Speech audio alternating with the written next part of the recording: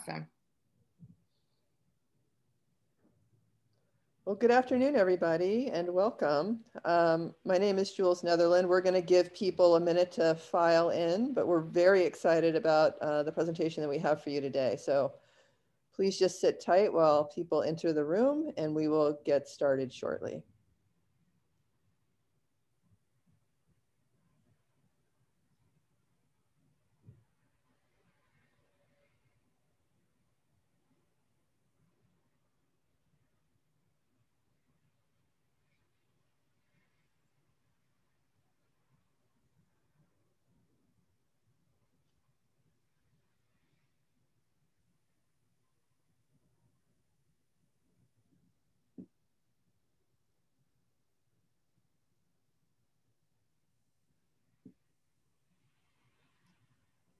Again, I just want to welcome everybody. My name is Jules Netherland. I work with the Drug Policy Alliance. We are just waiting for others to join us, but we will get started very soon.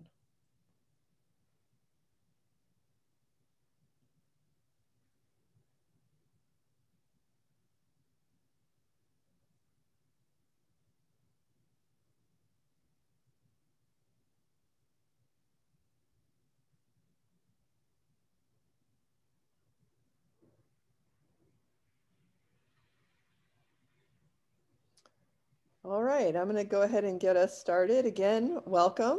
My name, again, is Jules Netherland. I'm the Managing Director of the Department of Research and Academic Engagement at the Drug Policy Alliance.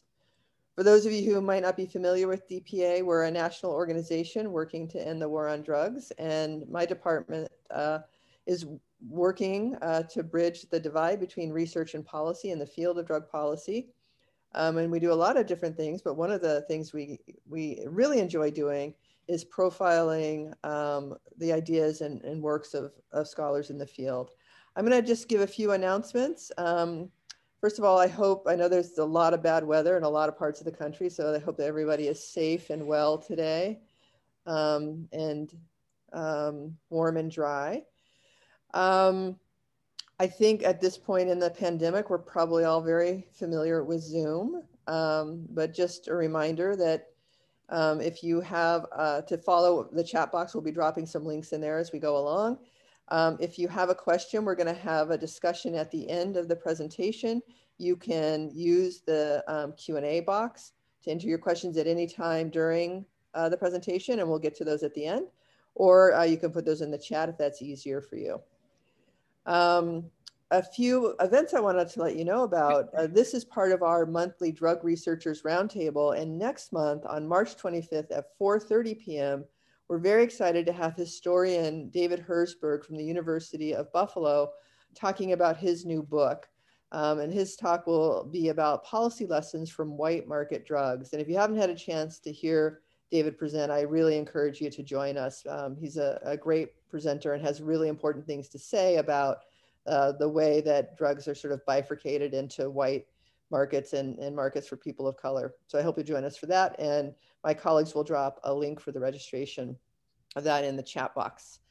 Also, just to save the date, on April 21st at 12:30 to 2, the New York City Department of Health and Mental Hygiene will be doing a quarterly briefing with us and NYU on peer-delivered harm reduction interventions to help people experiencing non-fatal overdose in emergency departments. This is an overview of their relay program where they're trying to help people who are ending up in emergency rooms prevent future overdoses.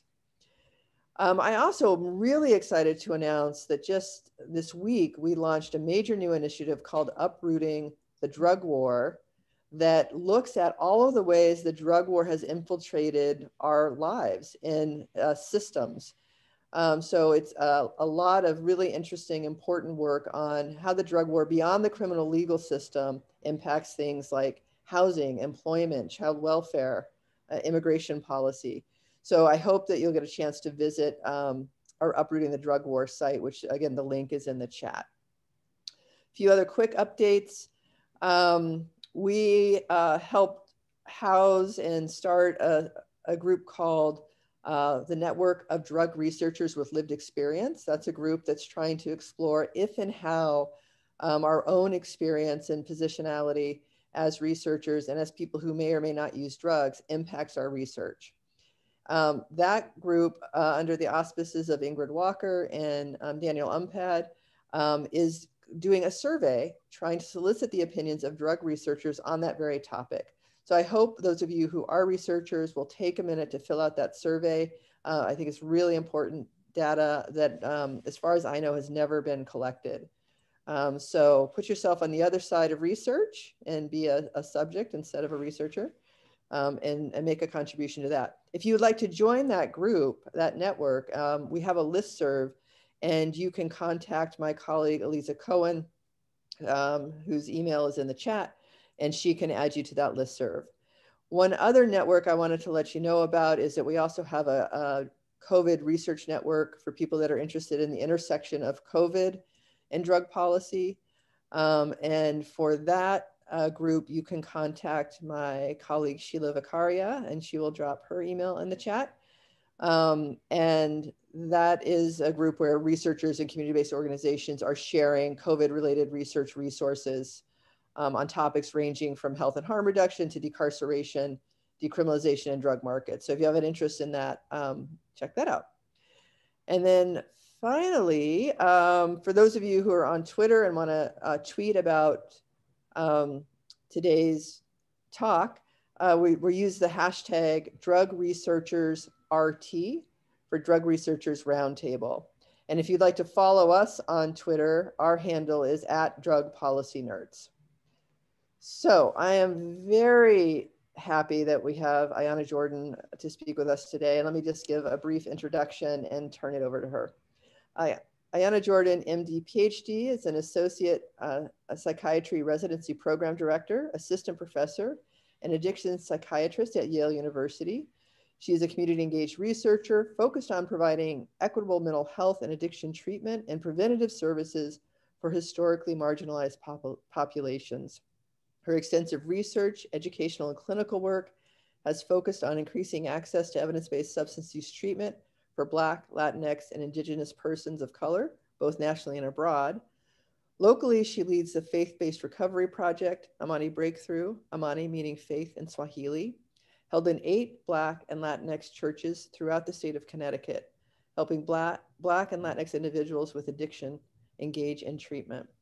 We're very excited to have her with us today. I'm going to, without further ado, turn it over to her. And like I said, if you have questions, please put them in the Q&A box or in the chat box, and we'll get to them later in the afternoon. Take it away, Ayana. Awesome. Can everyone hear me? Yes, yes, yes. I hope so. Okay, great.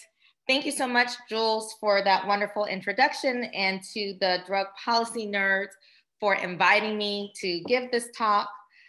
I am feeling more convicted than ever that we need to be very deliberate about building outreach and diversity in the field of addiction.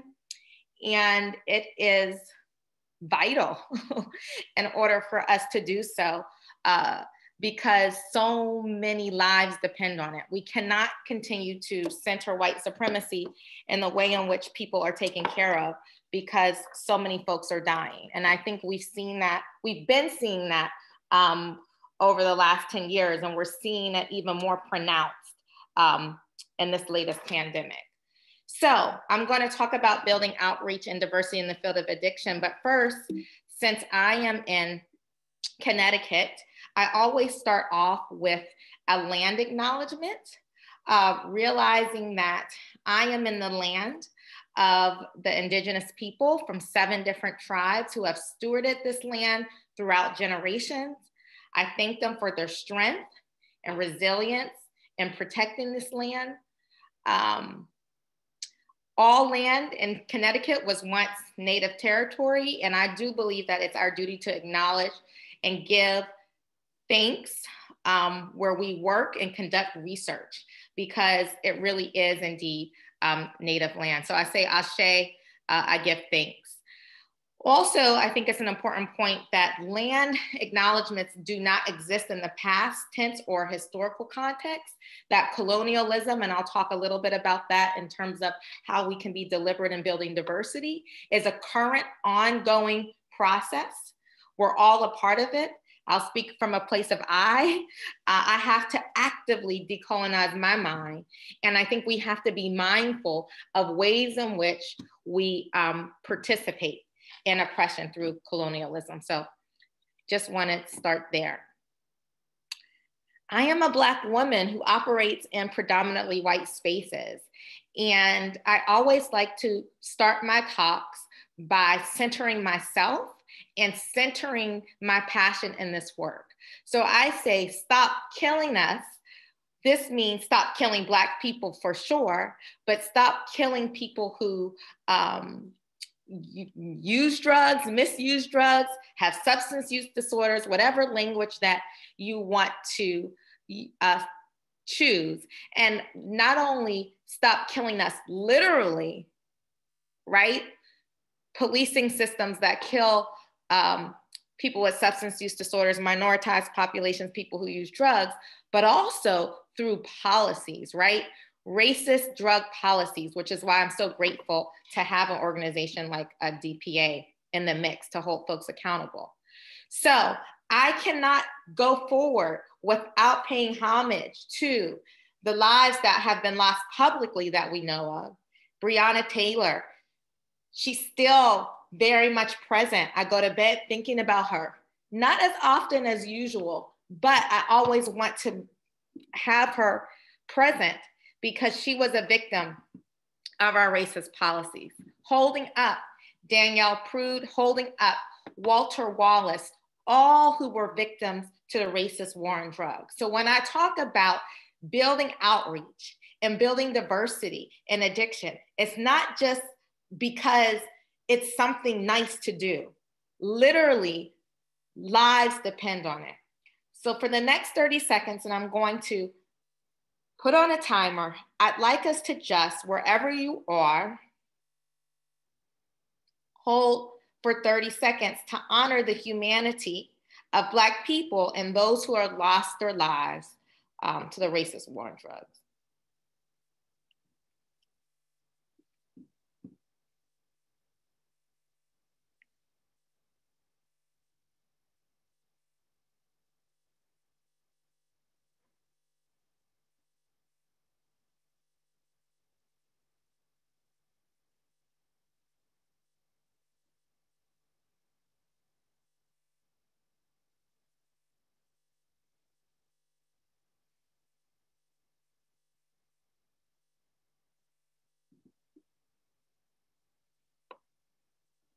Thank you so much. It never ceases to amaze me how long 30 seconds feels like when you're just sitting in silence. And I think that's important because for almost 9 minutes, the officer had their knee on the neck of George Floyd. And I think that that is an accurate metaphor for what's happening right now in terms of how people with addiction are treated. Policies and the way in which our system provides care. Figuratively, their necks are on, their knees are on the necks of many folks. Okay, so Walt Whitman, this is a poem from the 1900s, 239 thought of equality as if it harmed me, giving others the same chances and rights as myself, as if it were not indispensable to my own rights, that others possess the same. And this is kind of my value system in terms of taking care of people with addiction, specifically substance use disorders, and their right to live a life worth living on their terms. This is the lens, the perspective of which I look through. So everyone who's in attendance, we are now in a liberated space. So what do I mean by that? I want you to feel free to show up in this space in any way that you would like. You don't have to worry about being respectful. You don't have to worry about asking a question that might not be politically correct. Really putting out into the chat, and later when we have discussion, those thoughts that are necessary in order to engage in discussion that's going to move the needle in terms of how do we build diversity in addiction? How do we better take care of people? and understanding that you might say something that might hurt someone's feelings. That is okay, because oftentimes within that conflict comes growth. Push back against some of the ideas that I present. You know, I encourage you to put some new ideas. This is how we really rage against the machine and really think about new ways of doing things. So we're in this liberated space. Luckily, I'm able to live in an authentic way, which is why I have my door knockers on, because I'm like, this is who I am. This is how I'm giving this talk. So I encourage you all, even if it's just for this next hour and a half, to join in this liberated space with me. Okay, these are the disclosures. I am a member of the Board of Trustees. These are my views. Hopefully one day these will be the views of the APA, but they're not. So I'm speaking from a place of I, and I do not have any disclosures, no financial conflicts. Let's get into the presentation. What am I going to talk about today? 3 overarching themes. 1, the importance of promoting diversity and inclusion in addiction, why it's beyond the right thing to do. Why is this important to even strive to create systems that are more diverse? The state of the field in science broadly and addiction specifically, what science is supported, what is the clinical landscape? I'll give you some data that's really based in the literature that we have. And then I'd like to spend a lot of the time before we get into discussion with solutions, resources for accountability for improved health outcomes for people with addiction. And this is not at all exhaustive, but these are some of the thoughts that I've curated over my time doing work in this field. So let's get started. The importance of promoting diversity and inclusion in addiction. What is the point? Why do we strive for diversity? And I have the references at the bottom of the screen. I'm happy to share. A lot of this is from a paper that we published in the Journal of on Addictions, talking about how you build outreach and diversity in addiction. So I encourage you to go and read that paper if you need more details. But basically, it's important because it gives us a better understanding of our patients, our clients, our research participants. So people who come from diverse backgrounds, have differing points of view, racial, gender, sexual classifications and identities, all help to create empathy and also really produce ideas that are more diverse, right? So that leads to a better understanding of the population on which we're trying to treat. Also, and this is a lot from the economics literature, and again, we have these references in our paper, diverse teams perform better. So what do I mean by that? They have more access to innovation and creativity, new ideas. And this was really seen at Google, and really thinking about if you want to create environments where you can attract diverse folks, it's easier to retain and recruit talent when you already have a diverse team. Also, in terms of performing better, you're able to create, disseminate, and then evaluate culturally tailored care in a way that more homogeneous environments cannot.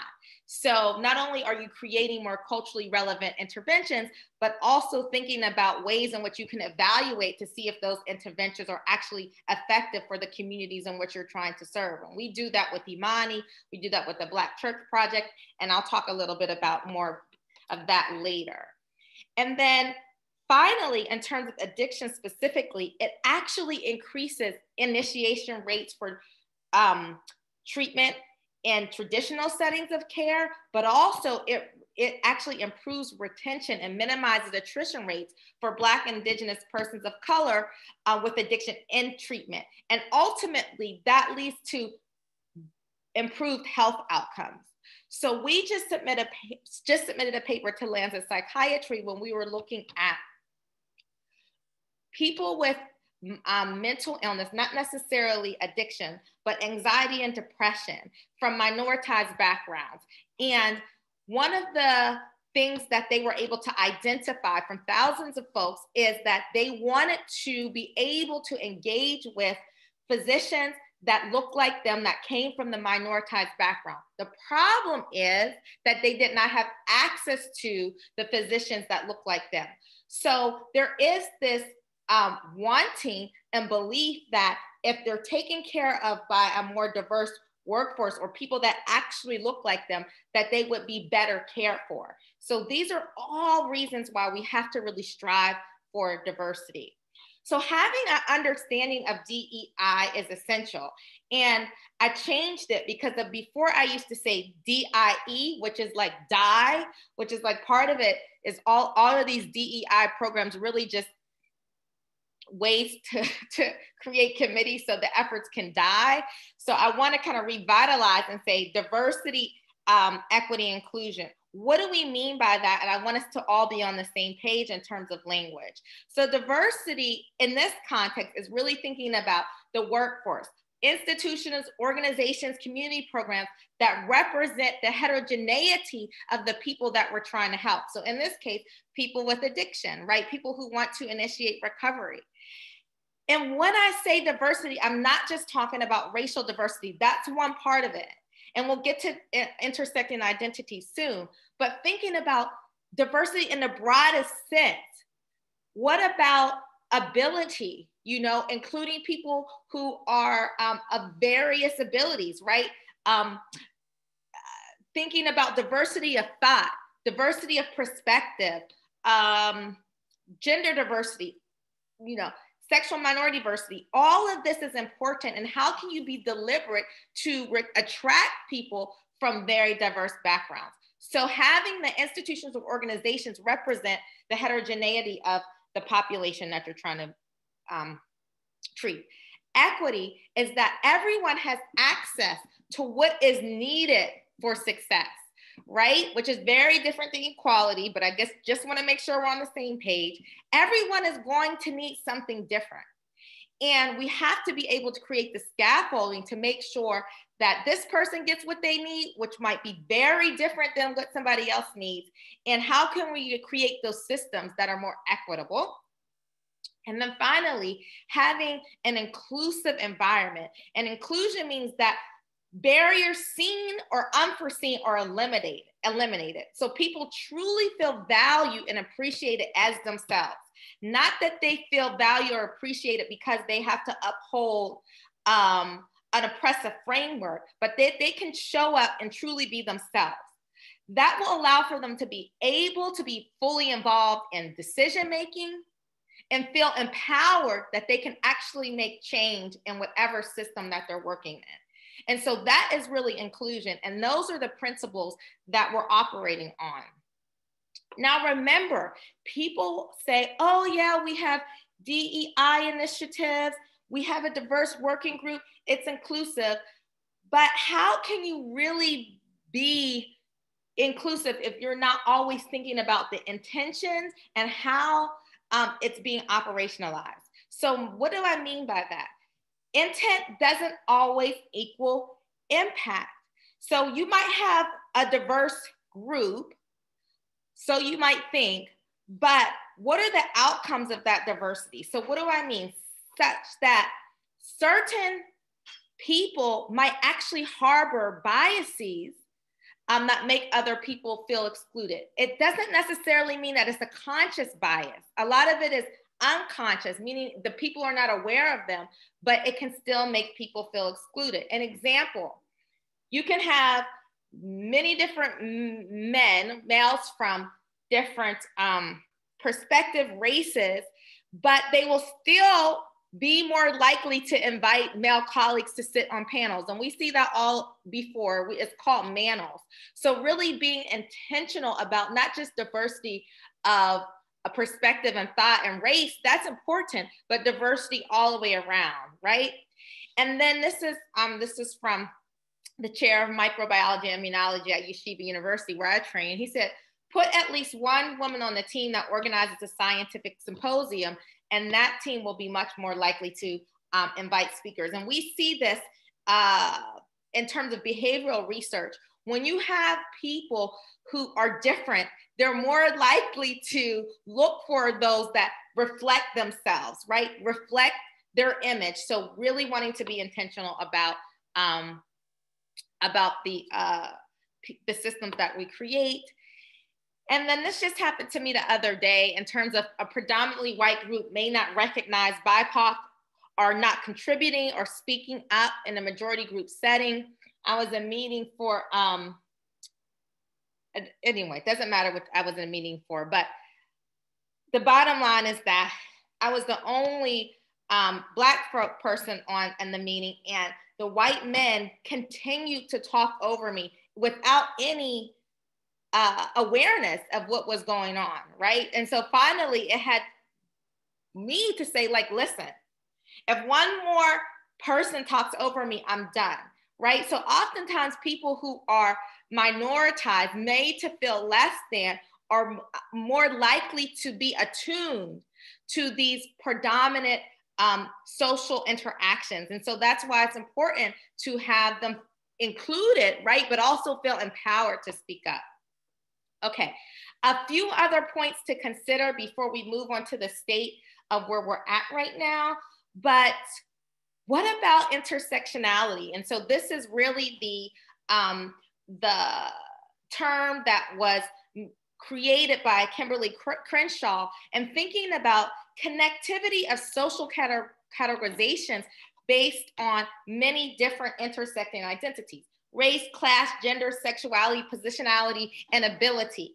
And all of these have to be attended to when we're thinking about diverse systems. So it's not enough to just check the box in terms of race, class, that all of these other considerations have to be taken into account. Don't assume that you can see a disability. And I love this quote from Roxane Gay. She's the author of Hunger, amongst many other things.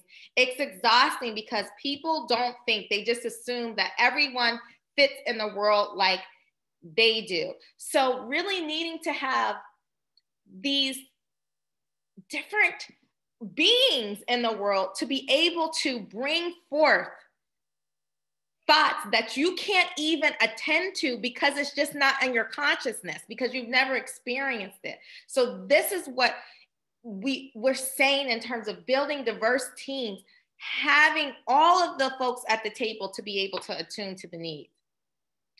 All right, so let's move on towards the National Institutes of Health, which is one of the largest federal agencies, second only to the DoD, that actually uses taxpayers' money to fund the research that is conducted in this country. What did they say about diversity? And I just want to read the diversity statement. Fostering scientific innovation, enhancing global competitiveness, contributing to robust learning environments, improving the quality of the researchers, advancing the likelihood that underserved or health disparity populations participate in and benefit from health research, and enhancing public trust. So this is their statement on why diversity is important: for scientific innovation, competitiveness, robust learning environments, improving the quality of research, advancing the likelihood that people from underserved populations will actually participate in research, and enhance public trust. So this is what they say. But now let's look at what actually do they do. My mom always says, don't believe what people say, believe what they do. So that's the second part of the presentation. What is the state of the field in terms of building the diversity in our science, and then looking at the workforce of addiction specifically? Guys, it's 5 o'clock now, so I got 30 more minutes before we talk. The bottom line is that we are in a state of crises. Stevie Wonder could see that, okay? We are doing horribly in terms of supporting diverse types of research, period, all across the board. But definitely when we're looking at the workforce and addiction specifically. You don't have to believe me. Let's look at the research. So this was a paper from 10 years ago that was published in Science in terms of race, ethnicity, looking at people who actually get research awards. Here I'm showing you a graph on the x-axis, or going across horizontally. These are the race and ethnicities of folks who were actually awarded NIH grants, all right? Blue is Black or African American people, red is Asian folks, green, Hispanic or Latinx, purple is white, and then gray is all together. On the y-axis, or the vertical line that's going up and down, these are the folks that were awarded, the probability of getting awarded at R01, which is a kind of a gold standard to be able to do independent research. Black applicants are 13.2 percentage points, and Asian applicants 3.9, less likely to receive funding, NIH funding, compared to white applicants, all right? So then you might say, okay, Dr. Jordan, or maybe Ayana, because some of my patients call me Ayana in terms of doing what we need to do for improved health outcomes. Maybe there's something about the Black applicants in particular, they're not as competitive, maybe they don't have the mentorship necessary, and that's why they're not getting funded to do the research. So unfortunately, that's not the case. All things being equal, the outcome is still bad, right? So after controlling for educational background, country of origin, their training, their previous research awards, their publication records, and even where they worked at before, Black applicants still remain significantly less likely than white people to be awarded NIH funding by 10 percentage points.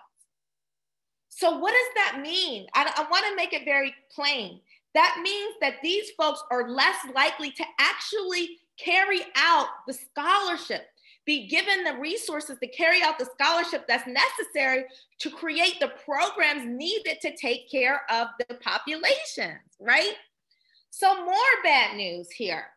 If we look at people who went through that process and said, okay, I'm going to try again. If first you don't succeed, try and try again. Black and Asian investigators were still less likely to be awarded an R01 on the first or second attempt. So even if they tried again, they were less likely to be funded. And for those who were not funded initially, Black and Latinx investigators were less likely to resubmit a revised application. And then finally, Black investigators that actually do resubmit, although they're less likely than white people to resubmit, but if they do resubmit, they have to do so more often to receive an award. So this is the data that I want us to focus on, because when we're thinking about solutions to this, we have to understand inherently how racist the policy, the structure is, that even when you're controlling for all of the things that is important, people from minoritized backgrounds are still not able to get funded. So what is going on? It can't just be making more diverse study sections. Yes, that's important, but we have to look at the very system itself that creates minimal success, right? All right. Now let's move on to the institutions themselves, because that is looking at the race and ethnicity of the applicant. But what about the institutions where these people come from in terms of their ability to get awarded NIH funding?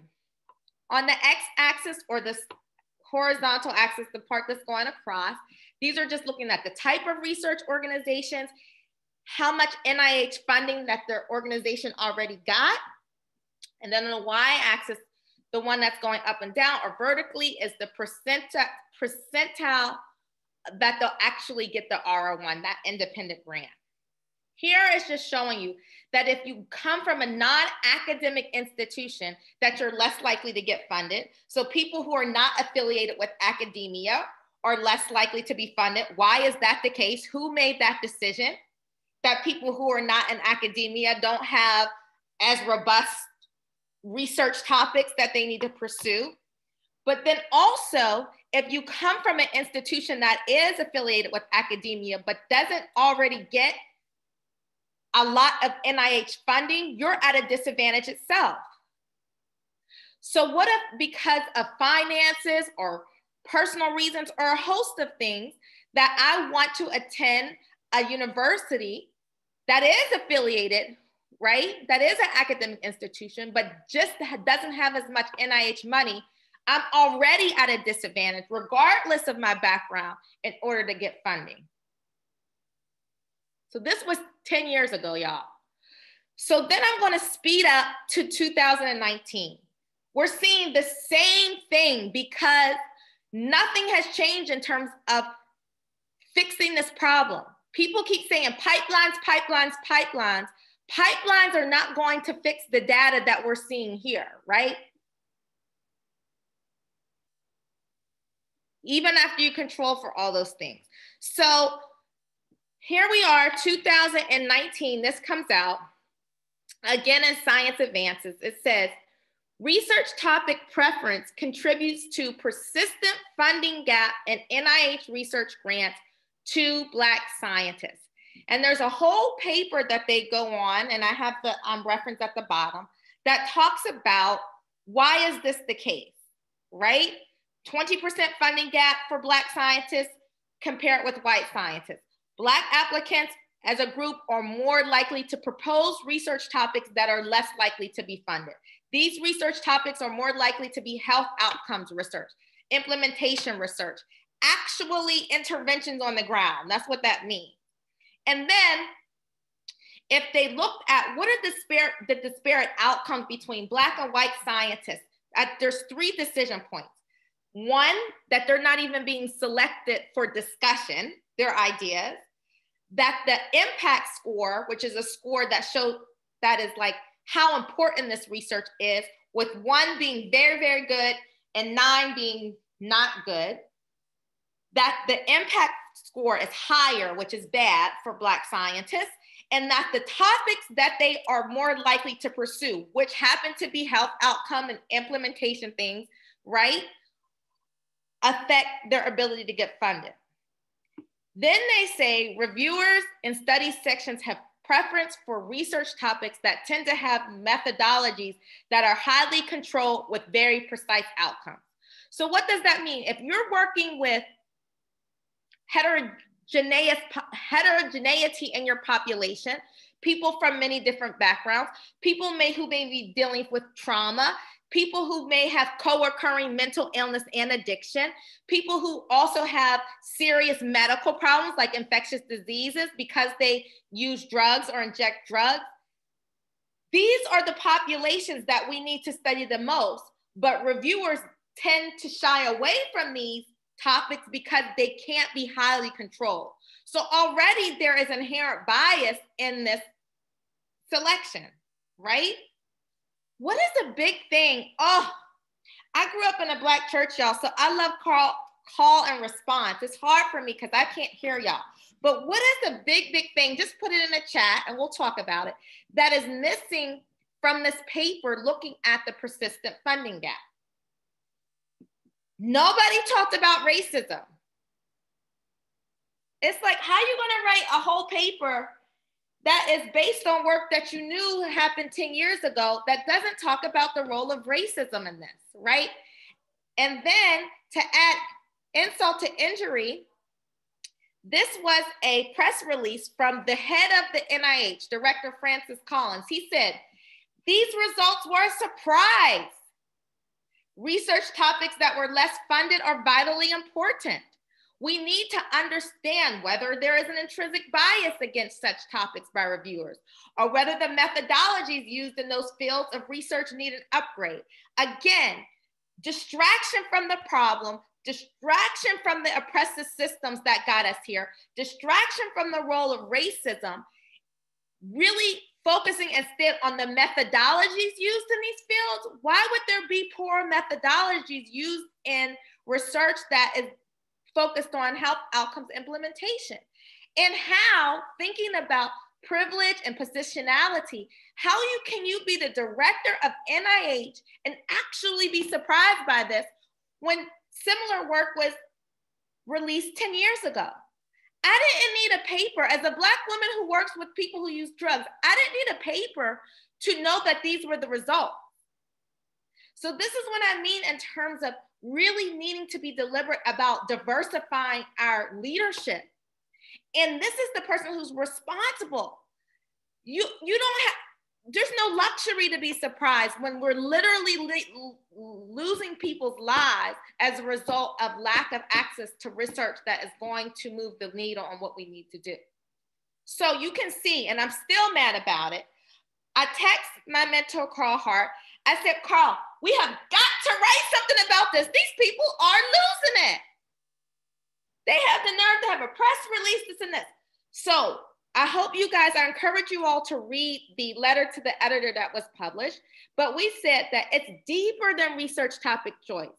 We had a fundamental response, really dismantling point by point what is said in the paper. And the first thing we said is, you can't talk about these systems without talking about racism and how you have to be deliberate in dismantling racism. And we actually gave them some examples of what they can do in order to have a fair system, right? And so I encourage you all to read a little bit more about that. But I'm going to keep on going because I want to get to addiction in particular. Is it any better in addiction clinical care? News alert, you guys already know it's not better, or else I wouldn't be here figuring out how to build diversity, okay? But I just want you guys to see the literature of how bad it is. And again, I point you to the paper that I did with my awesome mentee, Oluwale Jegede, where we looked at how do you build diversity in addiction specifically, but what is the state of the nation right now? I just want to bring your attention, and this is data from the ACGME, the accrediting body, looking at trainees, so people who are not yet out in the addiction workforce, but they're still in training, right? Addiction medicine, trainees, addiction psychiatry. That's what the ADM is, addiction medicine, ADP is addiction psychiatry. This is the number, just the raw number, and then in parentheses is the percentage of the folks that make up that particular race or ethnicity. And here I'm just showing you, I just want to draw your attention to the Hispanic, Latinx, Black, and Native Americans. There are zero, as of 2018, zero trainees in addiction medicine for Black and Native American, only four from Latinx backgrounds in addiction medicine, and only 4 for Latinx backgrounds in addiction psychiatry. And we didn't do much better in psychiatry for Black people. The trainees were only 3 and 1 Indigenous person. So then I say, okay, let's look at the folks like me who are already done with training, board certified, or not even necessarily board certified, just in training, past training, that are actually out giving care. Again, the numbers are dismal, and this is more updated. This is as of January 2020, so last year, looking at the race and ethnicity profile of practicing addiction psychiatrists. And as you can see, out of about 1,200 or so practicing addiction psychiatrists, less than 10% are from minoritized background. It's terrible, guys. We're doing an awful job at recruiting and also retaining minoritized folks in the field. And I like to use the word minoritized because in the world, Black and brown people are the majority. But in this United States broadly, we are made to feel less than. So that's why I say it's an action, right? We are minoritized, made to feel other, less than the majority race. Okay, so that's where we are. Finally, I'm going to spend the next 15 to 20 minutes before we get into discussion on solutions or resources for how we might create some accountability and improve outcomes for people in addiction. What are the things that we need to do upstream to help the folks on the ground. Community solutions. And when I say community, I mean that in the broadest sense, having everyone be involved. So the name of my lab, and I don't call it a lab, but the name of the research group that I'm over is called Jordan Wellness Collaborative. Collaborative because people from all different walks of life, all different schools of thought, all different expertise have to come together for the solution. One of the things that I'm really, really excited about, and I have a couple of slides on this, is the program that I'm the medical director of. It's called REACH, Recognizing and Eliminating Disparities in Addiction Through Culturally Informed Healthcare. REACHgrant.org is the website. I encourage you all to go. You can follow us on Twitter at Program REACH. But this is in its infancy, and it's the only program like that of this nature in the nation, when we are unapologetic about two goals. One, that we are focusing on training and recruiting people from minoritized backgrounds who want to be addiction specialists. You don't have to be a physician. You just have to be able to prescribe at this time, but I'm trying to broaden that. We welcome APRNs. We welcome nurse trainees, residents, medical students, of course, fellows, because we want to make sure that you have access to the education for you to be successful in taking care of minoritized populations. But we're specifically focusing on minoritized populations. All right. And then we say we want to help them take care of people who have been minoritized, who also have problems with addiction. And how do we do that? What is the instruction that's necessary? Knowledge, skills, and attitudes that are necessary to do that. And so I'm just providing some highlights of the things that we go over. First of all, you have to have a deep understanding of racism and how it affects health and specifically addiction. So we have the amazing Courtney Cogburn. She gave a lecture about how racism permeates everything and has really influenced the type of care in which people receive who have substance use disorders. We also go over things like the anthropologic aspects of URM care. Helena Hansen gives that lecture. The history and epidemiology of addiction. Samuel Roberts gives that lecture. Understanding how people from minoritized backgrounds have to, because of racist policies, obtain care in carceral systems. We have Lisa Puglisi who gives that lecture. So we are very clear in our instruction of the topics that are high yield in order for you to best take care of people from minoritized populations.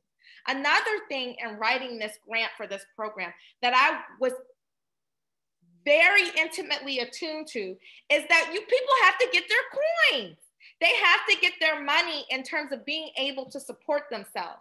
So one of the things that we know, again, because of structural racism, is that people from minoritized backgrounds, even when you get to this level of training, have more debt, are less likely to continue their training because they don't have access to money to be able to support themselves or their families.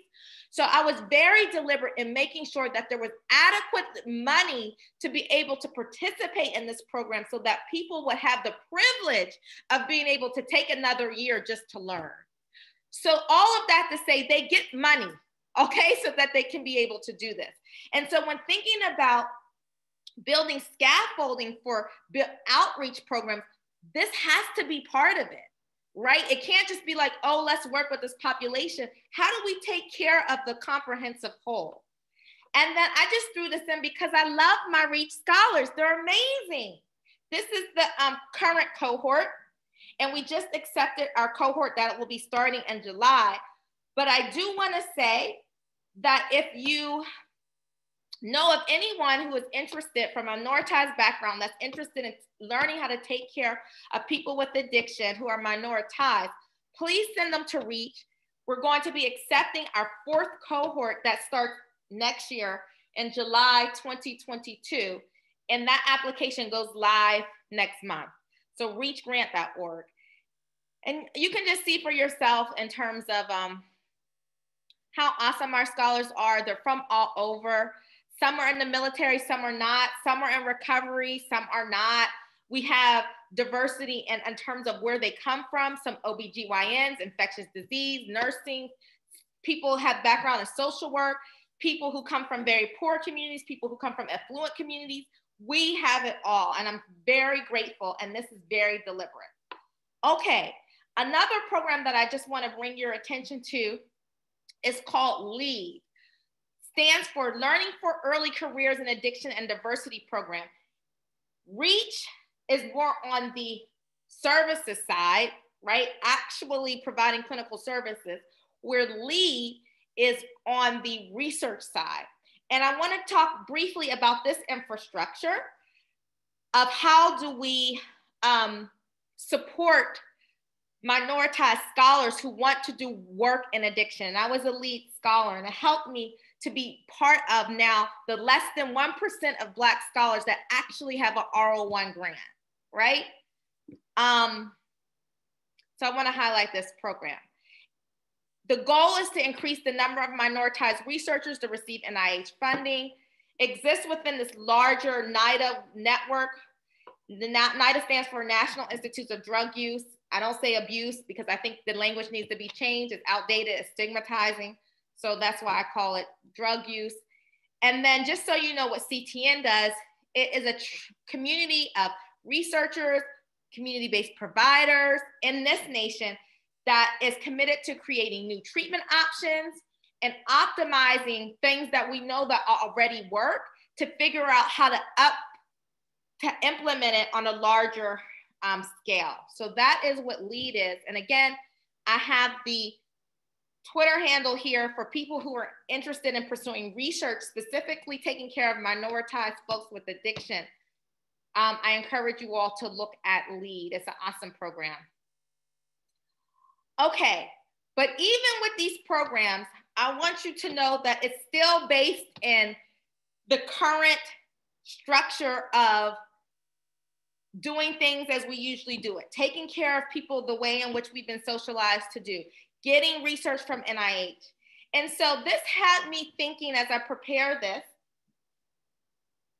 colonization is I can't say it, y'all, but maybe if you catch me not giving this presentation, I would use the language, but colonialization is terrible. What do I mean by that? And I put this sweatshirt on. My mentee and good friend, Lathaswamy, got me this sweatshirt, and it says, colonized minds create colonized solutions to colonize problems. And that's from Health Equity Solutions. And this helped me to understand that even though I really try and stick it to the man and not become a cog in the wheel of white supremacy, all I mean by that is norms, cultures, and ideals that favor the way in which white people operate as opposed to other identities and other cultures. I still am a part of a colonialist framework. So I have this in my presentation to remember, if we want different results in terms of how we take care and provide systems for people with addiction, we have to do things differently.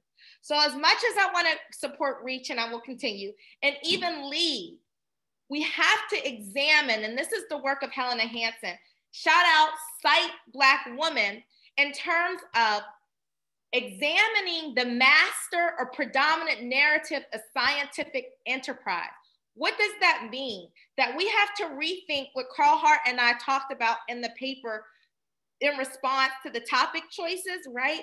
We have to examine and be able to critically reflect on the structures that continue to rely on pipeline programs that have not changed the atmosphere in terms of what happens to people with addiction on the ground. They're not getting better care. So if we say, okay, let's totally ignore pipeline programs because we know that those are not working. They're necessary, but not sufficient. How can we focus our attention now on the source of racial equalities in addiction? How can we use our language instead of saying the social determinants of health, but be very clear in saying structural racism is a system in of itself that upholds many different systems, right? To uphold the master or predominant narrative in terms of keeping things as the status quo. So we have to think about, can we create different systems that have nothing to do with the existing narrative? And how can we not fall into a usual narrative of someone being othered and rewrite the narrative? And this is Wisdom Powell. And this is what she said. Don't fall into thinking about someone as an addict. And I don't use that language, but I'm just trying to prove a point. In terms of looking at folks as problems to be solved, which is how the predominant master narrative functions right now, and looking at people who misuse drugs or who have addiction, that they're problems to be solved, that there's inherently something wrong with them, and that the system has to, you know, save them in some way, as opposed to what Wisdom Powell says, wonders to behold. And what do I mean by that? I'm saying that looking at and approaching the issue like, wow, folks are actually functioning in a system that does not affirm their humanity, that is very oppressive, that doesn't deal with their trauma, that doesn't take into account how difficult it is to be other in society, and yet they are still surviving some way. How can we tap into the wonders of their survival, be able to create systems of care that reify their strength, as opposed to always looking at them in a way that's deficient? And admittingly, that's something that I didn't even think about critically. And so restructuring our brains to operate in a different way of deficiency, but strength-based. This is why I love the work in terms of this TED Talk that Chimamanda Ngozi Adichie says, the danger of a single story. If we hear only a single story about another person or country, we risk a critical misunderstanding. And I think I can ascribe this logic to people with addiction. If we focus so much on them being deficient or something's wrong or that they need to be fixed, we miss all of the other factors that come into perspective in order to take care of them. So we spend time on patronizing, and we're well-meaning, but having pity on people and looking at them as that they're not really equal, that they're not someone that we might be able to have a powerful connection with, right? And that allows this concept of othering.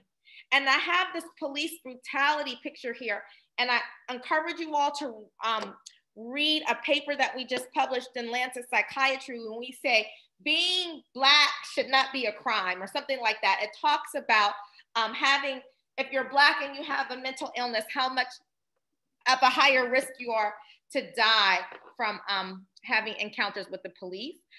But when we focus on people with addiction as not having value, not having worth, this allows us to treat them in the ways that we treat and develop policies that don't see their humanity, right? Allow for us to send them to jail as opposed to get help, right? Allow them to be engaged with police as opposed to communities of care that actually have their best interests. So we have to speak truth to power and be deliberate in the ways in which we uphold master or predominant narratives that are not helpful or kind to people who use substances. So I just want to distill some of the things that I've been talking about. What is some of the necessary elements for diversity in addiction leadership? You have to have, this is again Wisdom Powell, deep empathy for people who are most affected. So you can't design interventions from communities who you don't fundamentally love. In order to do this work, you have to have a fundamental love and need for liberation of folks who have been minoritized, marginalized, and historically and presently oppressed in order to truly take care of people with addiction. You have to have a commitment to work in communities that have been othered, and we talked about that, made to feel less than, made to feel like there's no value, they're worthless, they don't have any humanity. You have to have a belief that people can actually indeed heal, grow, and thrive, right? I don't care what their urine tox said. Like, I don't care. People come into the clinic, Dr. Jordan, my urine's clean, my urine's clean. I say, I don't care. What I'm fundamentally concerned about is, how are you doing? How are you feeling? How were you treated when you came through these doors? Were you treated with care and value? How did my team interact with you? Because this is what's important in terms of building the leadership necessary to take care of folks with addiction. You also have to have a commitment to anti-racism, and that's just because it's in vogue and America woke up to racism last year, but because this will allow us to operationalize systems that are truly equitable. And this is some of the elements that is needed to have an anti-racist approach to addiction. You have to have voices from Black, Indigenous, persons of color. They have to be included in the narrative. So there's no work that I do, not in my clinical work, my research, or my teaching, that I don't do that actually involves people who I'm trying to help or trying to include in their narrative. So that means that I have community-informed expertise, CIE, from people who take drugs, because it's important for them to have a seat at the table. A deep understanding that leaders have to be cultivated, right? There has to be an element of maturation and growth. Not everybody just grows up to be a leader if you didn't have access to the necessary resources in order to do that. There has to be a process in which to cultivate leadership so that folks are involved in all stages of public policy and implementation work. And health programming in general, especially in addiction, have to attend to the needs of BIPOC folks who use drugs by removing current and historic barriers to health. And we can get into ways in which structural racism propagates that, different waiting times, people having to show up, at a 2:30 appointment when you know that they can't because they don't have access to transportation or something like that. Why not just have an open access system where they can come when they can come, right? So these are one of examples of current barriers to health, or not providing methadone in primary care clinics, which is much easier for people to get access to their medication, as opposed to having them going to opioid treatment programs to get the medication that they need that might be an hour and a half away. This is what I mean about current barriers. It's not just in the past, it's happening now. And informing yourself of these barriers that exist so that you are able to build more diverse, inclusive systems. And then attending to, again, the social determinants or the structural determinants in your treatment planning. I want to pivot, and I'm almost there, y'all. I have a few more points that I want to make. I realize it's 5:33, but hang in there with me. We'll be able to talk about the importance of focusing on HBCUs and being able to recruit people to do the work. And I'll tell you a little bit about that. And then I'm going to end with some of the research that we're doing that is more equitable and diverse.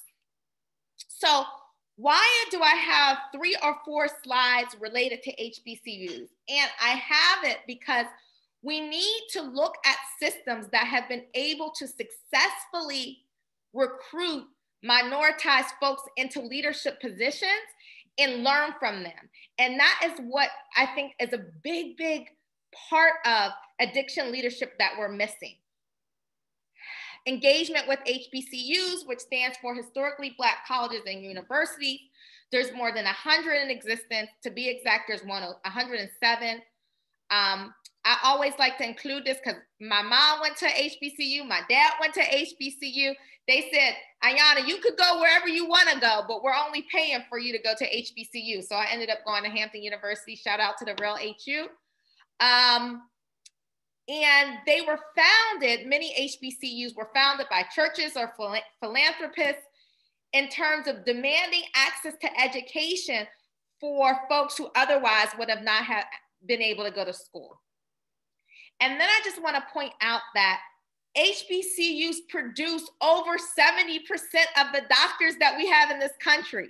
So when we're looking at those numbers that I presented to you earlier about 0 trainees for addiction medicine, Black or Latinx, 4 for addiction psychiatry, we have to look at the institutions that have already done this and trained 70% of Black physicians.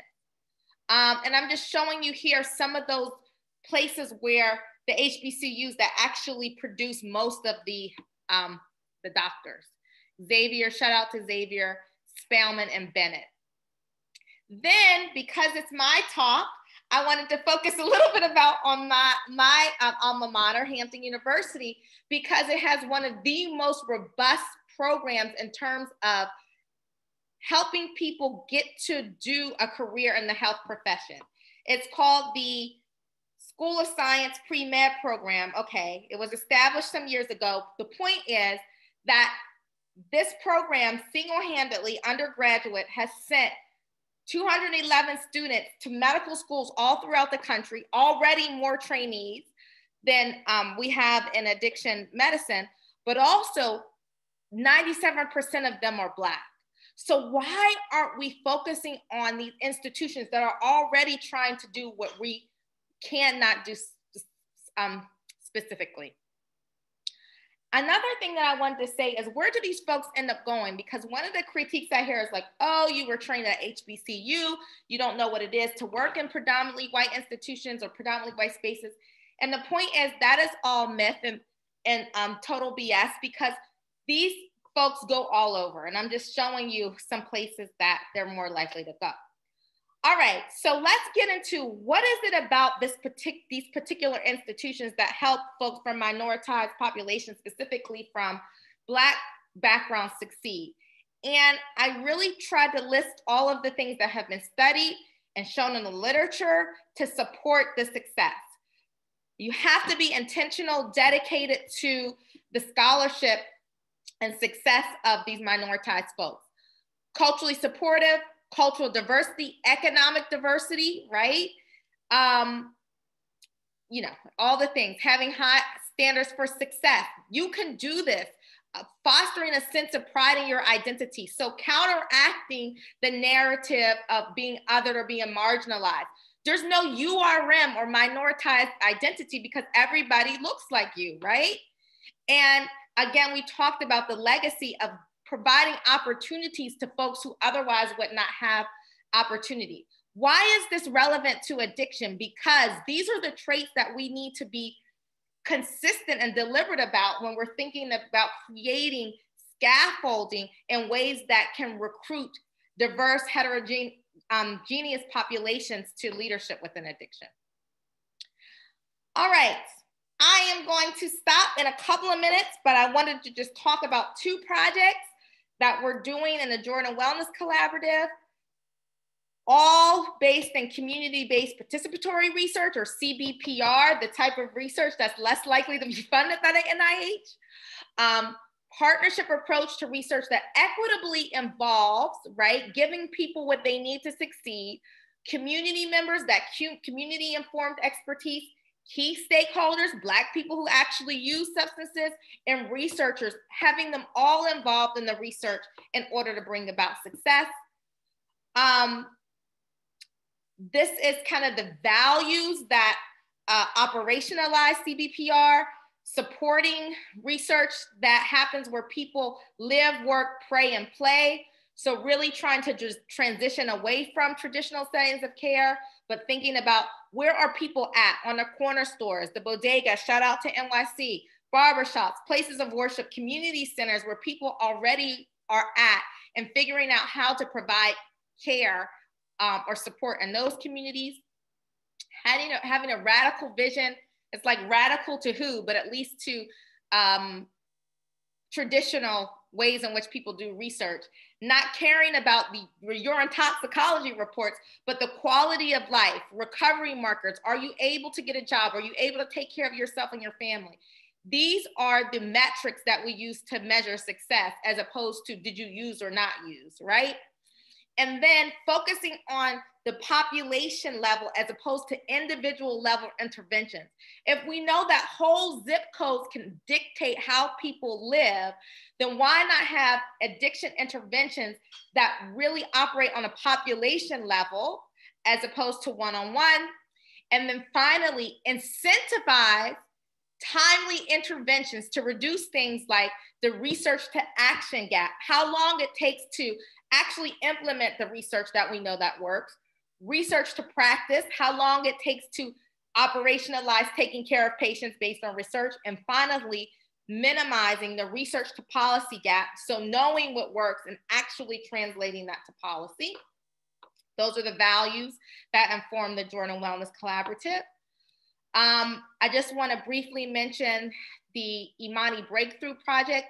Stay tuned, and I'll happily reach out to the drug policy nerds to talk about the paper when it's published, in terms of all the work that we're doing with the Imani Breakthrough, the deliberate support, payment, and leadership of community-informed expertise, minoritized folks with addiction who are leading this project. And I want to shout out Sherelle Bellamy, who's the co-PI of this project, who is someone with lived experience, who is now a professor at Yale. And she is in recovery from substance use and mental illness. I don't have time to go into the key aspects of the program, but again, it'll all be in the paper and I'll share that. And then I'll touch on the R01 that was just funded in terms of actually providing evidence-based treatment in the Black church itself. I'm the PI on that project, but you can see that I have involved the entire community. So thinking about faith leaders, this is Reverend Street, who has been supportive of the project and is actually one of their arms, right? So we compare traditional settings of care in an addiction clinic compared to giving treatment in the church. He's the pastor of the church where we're doing the work. And then these are the two research assistants, Kim Guy, who's in recovery from alcohol and crack cocaine, and also Richard, who is in recovery from alcohol use. All right, y'all, I wanna stop because I wanna be able to talk some takeaways. Resist, rest, repeat. Resist. Challenge the present addiction system in any way you can. Figure out what you're going to doggedly go after, whether it be policy, whether it be the predominant master narrative, whether it be the ways in which clinical care is executed in addiction, and challenge this system really in a way that seeks for liberation and figuring out a different way to bring about care. So support programs like Reach and Lead for sure, as we're trying to shore up the people who are from minoritized communities who can actually take care of the patients. But what are the alternatives that can be created to these master predominant systems? What are ways that non-federally funded programs can be involved in the activism to hold NIDA and NIH accountable to their racist policies? Be very intentional about the teams that you're working with. What do you have control of? How can you hire people that otherwise might not have a seat at the table? How can you empower folks to be more inclusive in their use of their voice? And then when you get done with resisting, you have to rest. Sometimes I forget to rest. I do all this and that, but really being deliberate about self-preservation. And I always think about the Audre Lorde quote, you know, self-preservation is the act of political warfare. And one of my mentors, Ruth Shim, she just sent that to me because I was so worn out. So that goes to my second point, is surround yourself with people who can remember to tell you to rest. And then you repeat and start resisting. Once you are operating from a place of inspiration and strength, only can you start again. It's hard to deal with folks who have been systematically marginalized, like many folks with addiction have. So you have to be able to have those points of self-preservation in place to be able to do the work. And then finally, I'd like to close with a tribute to my mentor who unexpectedly died last year.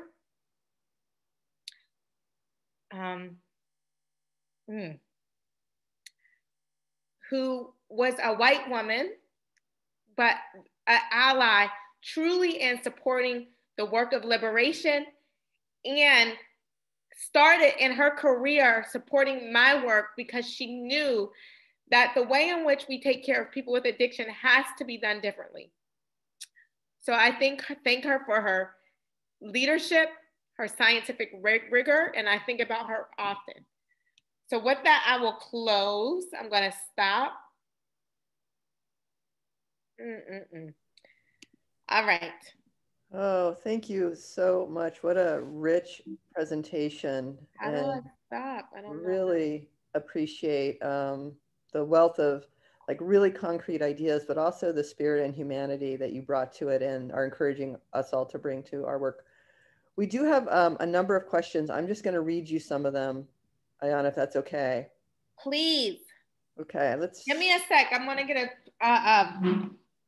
tissue. Just give me a sec. Yep, no problem. But I'm here. I'm listening, Jules. Okay, I'm going to read you the first one then, if you can hear. Go ahead. Many of today's attendees are living or working in communities where overdose deaths among Black, Latinx, and or Indigenous people are increasing at an alarming rate, even as overdoses among whites are decreasing or stabilizing. What kinds of strategies and policies do you think are needed in these communities to address the disparities in overdose? Black folks are dying, and Black and Latinx are dying, and what, Jules? Sorry, I lost. The question is about the increasing overdose rates in Black, Latinx, and Indigenous communities, even as rates of overdose are stabilizing in white communities. Right, yeah. And the question is, what kinds of strategies and policies do you think are needed in communities of color to address the disparities in overdose? Well, I think it's not just in terms of communities of color, but yes, we're being disproportionately affected. But in terms of strategies related to drug policy in general, right? So first of all, we have to think about it, making it much easier for folks to be able to get treatment. So I was really disappointed because one of the steps in the right direction was Xing the regulations on the on buprenorphine. And I was like, great, we don't have to do these trainings anymore. It's superfluous. It's ridiculous. It takes 8 hours. That's a major barrier. And now we're back where it's in place. So I think one of the things is just making access to the treatment that we know much easier. So getting rid of the policy for buprenorphine, making it easy to get, actually having it covered from all of the treatment programs that are Medicaid funded, because there are still people that are getting federal dollars that don't have providers that are actually providing access to this medication. Same thing that we talked about with methadone. I talked about it already. We know that this is a medication that actually saves lives, decreases overdose, decreases infectious disease, increases the ability for someone to stay in recovery, hold on job. It's very, very difficult. It's only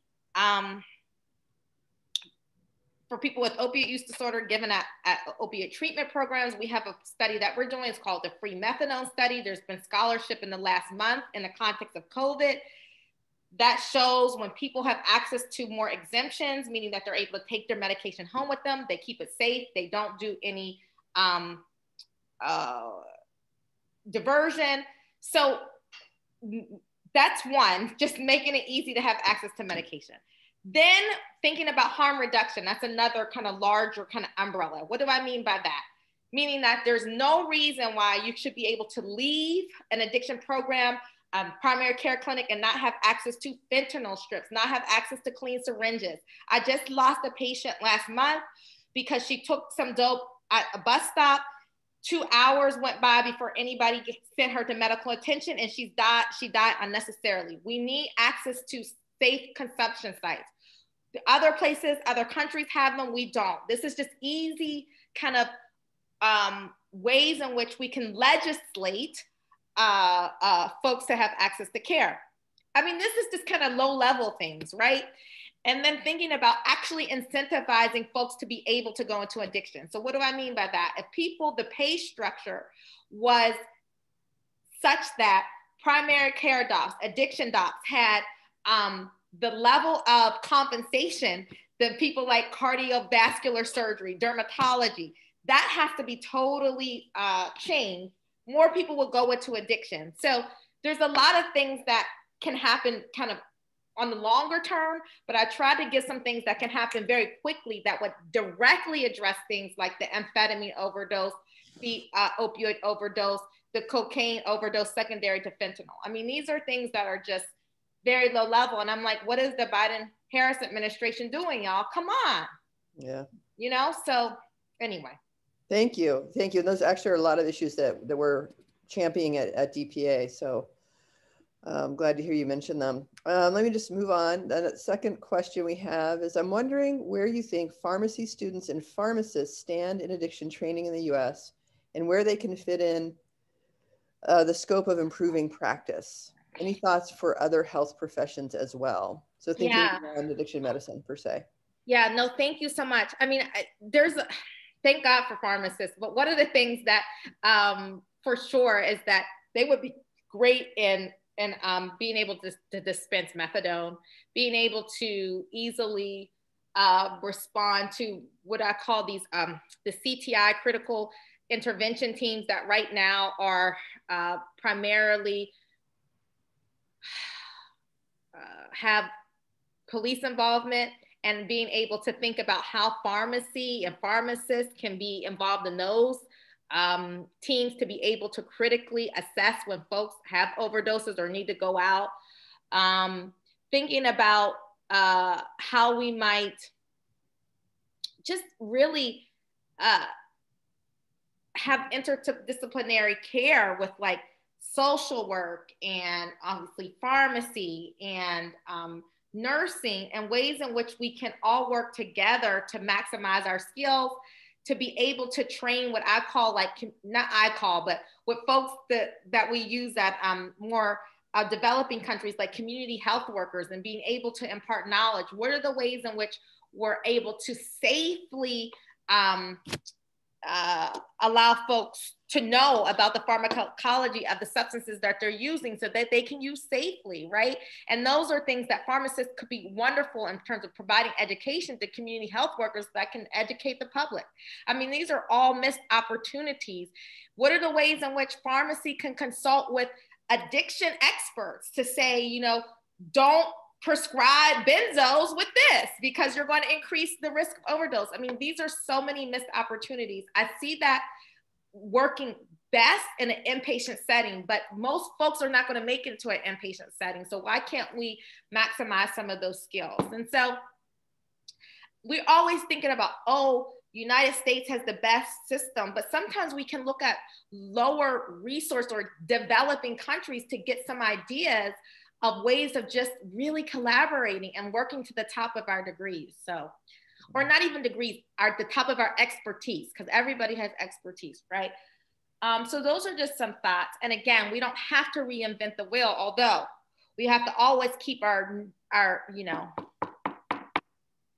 our knees on the necks of white supremacists, but we definitely need to really think through things that we already know that work and implement them here. And collaborative teams is one way to do it. Interdisciplinary collaborative team work. Yeah. Oh, wonderful, thank you. Okay, I'm gonna move on because we're running out of time. I want to get to a few more questions. Racism and stigma shrouded around addiction are deeply rooted in this country. We see the issues, but what do you think we can do to get society to see that research, treatment, and decriminalization and legalization are key to ending the epidemic we are in today? We have seen a recent glimmer of hope with Oregon. Yeah, no, shout out to Oregon. Thank you so much for whoever asked the question. I think that we, you know, I'm missing a quote, Jules, you'll help me, but the arc eventually the arc the universe is long, but it bends towards justice. Thank you, Jules. Exactly. Shout out to the Reverend Dr. Martin Luther King. But the point is that slowly we're seeing the fruits of our labor. And I do think we just have to continue to call out the injustices that we see present continue to support organizations like DPA, continue to have these discussions, continue to organize and think about ways that we can mobilize grassroots efforts to be able to have accountability and push towards justice. Obviously, if you can get easily demoralized, which is why I put that rest, resist, repeat, you have to rest. But I think that we're definitely at a place in society where so many folks are affected. It's pushing to do things differently, right? And I think we just have to continue the scholarship. I think the hardest thing is to figure out what you as a person can do to either create ways of calling out the problem or ways to work towards a solution. But to do nothing is tragic, right?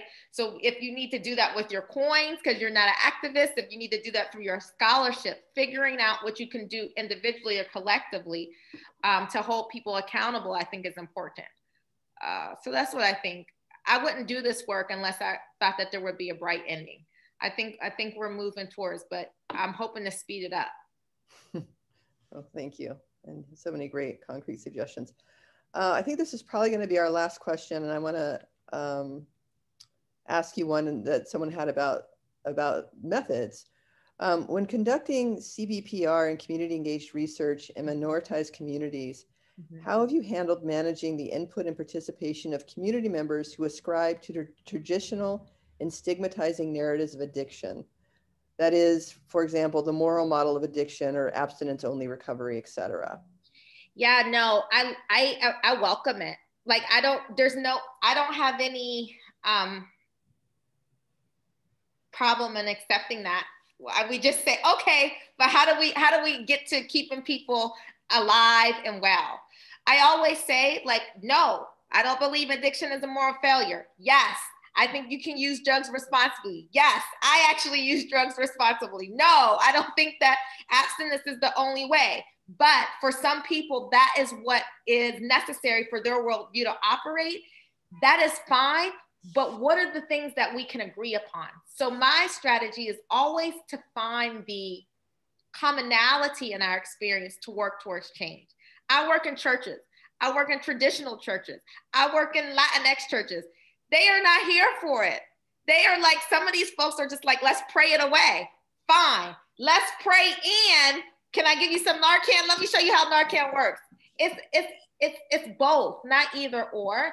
And that allows me, I can't get caught up in, trying to change your mind. We've all been socialized differently. So succinctly, people are gonna believe what they can. How can we agree that folks in our community are dying, and what can we do to make it better? Thank you for that. I think we're going to wrap it up here. I just want to say that all of DPA's work is donor funded, and if you're able to contribute, we really appreciate it. I'll drop a link on how to do that in the chat. But all of our events are free, and so we hope you'll come frequently and often. And again, our next Drug Researchers Roundtable is on March 25th at 4:30 with David Herzberg, who does a really nice exposition of how white privilege and white supremacy operate in creating a legal space for white drug use. So we hope you'll join us for that. And please join me in thanking Dr. Jordan for a really rich, wonderful, thought-provoking presentation. Yeah, thank you so much. I'm so happy. I always say, follow me on the socials at Dr. Ayana Jordan. And I really appreciate the work of DPA, and I hope to come back once we publish some of the findings. Yeah, we look forward to hearing about your new work, and we will definitely welcome you back. Thank you. All right, stay safe, everybody. All right, bye-bye.